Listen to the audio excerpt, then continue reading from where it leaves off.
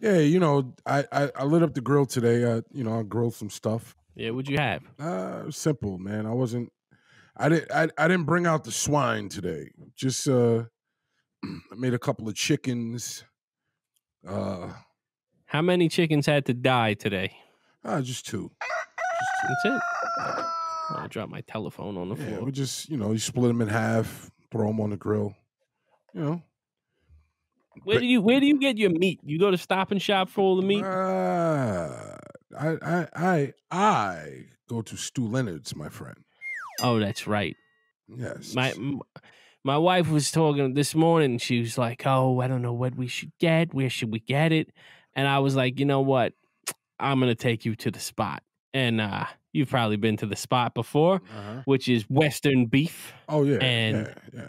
when you're having a fucking barbecue, where's the Western Beef that you went to? Because I only know of them in the 5 boroughs.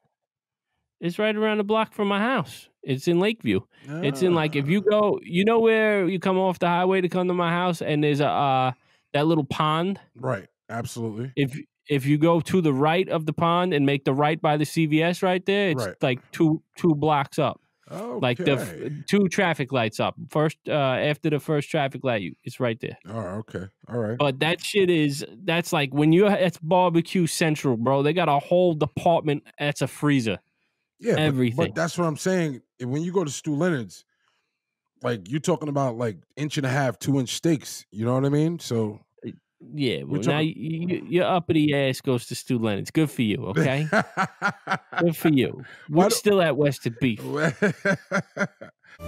Come visit us at Stu Leonard's and see how much fun shopping can be. See you in the store. Yeah.